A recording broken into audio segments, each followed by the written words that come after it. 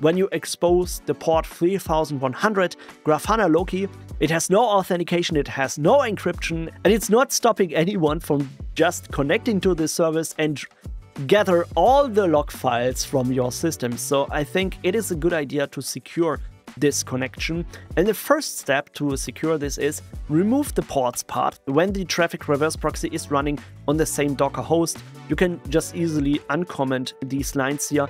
Make sure that you set the network front end according to your Docker network where traffic is running. And then of course I want to enable TLS. I want to issue a new trusted TLS certificate. We're using an encrypted tunnel to send the logs to, so no one in between can sniff the log files that we're sending, but anyone can still connect to Grafana Loki and gather all the log files that we are sending.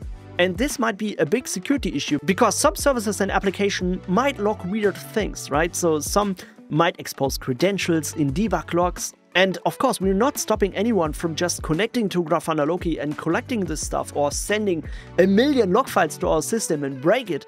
So therefore, I think it is good to have a strong and secure authentication.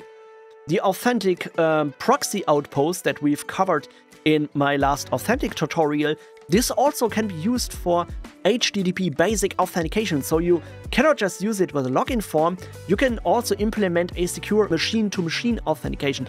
What does machine-to-machine authentication mean? Actually pretty simple. When you want to send logs from one machine to another machine, but the machine that sends the logs has to be authenticated with a token or with a username and password. And this is also pretty easily possible in Authentik.